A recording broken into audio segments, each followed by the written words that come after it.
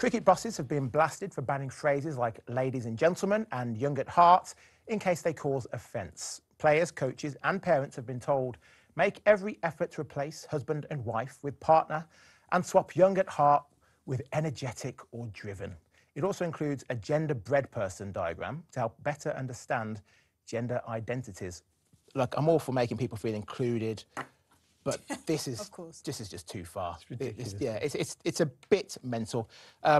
Energetic and Viagra sounds... Sorry, energetic sounds like Viagra to me. It doesn't sound like it's just something that's going to be... Viagra? Yeah, energetic. Where is your mind, sir? Not that you've got a dirty mind. Young at heart. It's just, I don't think it works. I just think they've gone too far in the wrong direction. I mean, who asked for this? This is just ridiculous. Well, I think I know what it might have been from. The English Cricket Society, I don't know what the body, the board. World Cricket, isn't it? Yeah, they were under... well, they were in a lot of trouble, rightly so, earlier this year, with particular... Yorkshire. Yeah, over Yorkshire, use of lots of racial slurs. They're obviously trying to cover themselves, basically, after being outed by Azim Rafiq for their endemic racism. Now, they are partly funded by the government, and the government had actually said, in light of an inquiry and a select committee, that they were advised to implement robust diversity policies in light of that investigation.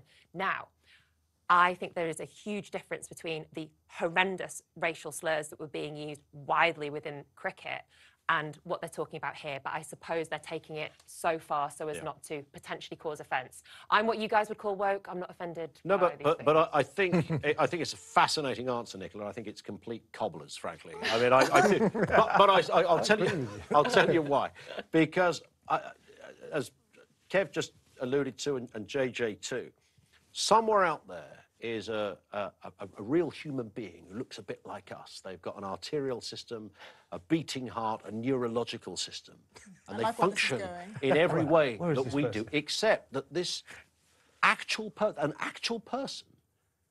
came up with this, sat down and thought, I've got a great idea.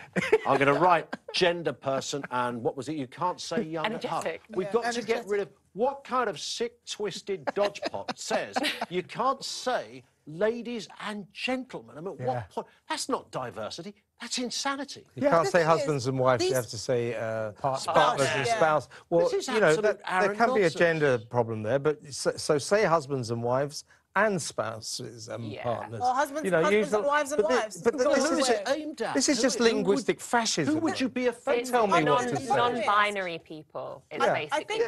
I think I would have an issue with this. I know I always would. But it would bother me a little bit less if this happened organically.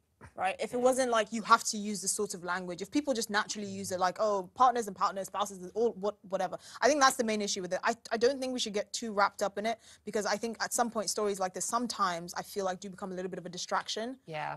But I think the bigger issue is the fact that it's not happening organically, and also it's cricket, it's sport, it's a very male dominated. It's an example of the scourge of our time, which is corporate virtue signalling. So organisations, companies, they somehow feel they have to preempt any possible problems by saying, oh, we'll refer to the gender-bread person and we won't say this and we won't say this. But there's no one calling for these terms to be banned. There's no one moaning about them. There was a case of a train company. Do you remember this? Where the conductor said, you know, ladies and gentlemen, and one guy who claimed this, I think he claimed this sort of invented phrase, non-binary, which is mostly nonsensical. There's absolutely, literally zero, doesn't mean anything other than a political choice of how you want to identify. And that's fine, by the way, but the idea you would, and none of that offends me, but this guy complained to the train company, and the train company's response was just equally as fascinating. They said, we apologise for using such language.